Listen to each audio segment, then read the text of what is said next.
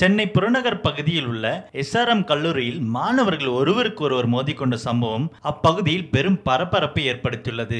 காட்டங்குளத்தூரில் செயல்பட்டு வரும் இந்த கல்லூரியில் பல்வேறு மாநிலத்திலிருந்து மாணவர்கள் படித்து வருகிறார்கள். நேற்று மாலை திடீரென மாணவர்களிடையே வாக்குவாதம் ஏற்பட்டு மோதல் ஏற்பட்டுள்ளது. குறிப்பாக 2ஆம் ஆண்டு படிக்கும் MBA மாணவர்கள் காலேஜ் கேண்டீனுக்குள்ளேயே அடித்துக் கொண்டார்கள். 50க்கும் மேற்பட்ட மாணவர்கள் இந்த மோதலில் ஈடுபட்டுள்ளதாக தகவல் வெளியாகியுள்ளது. ஒருவர் கையில் பட்டாக்கத்தையும் மற்றொரு கையில் துப்பாக்கியும் வைத்துக் கொண்டு மாணவர்களை துரத்தும் காட்சி தற்பொழுது இணையத்தில் வெளியாகியுள்ளது.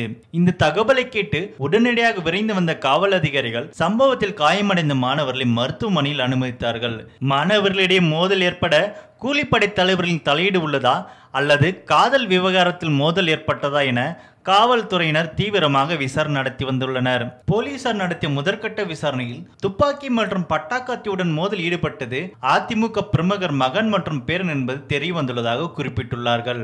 மேலும் அடிதடியில் ஈடுபட்ட மாணவர்களை கைது செய்யும் நடவடிக்கையில் தலைமறைவான மாணவர்களை போலீசார் தேடி வருவதாக குறிப்பிட்டுள்ளார்கள்.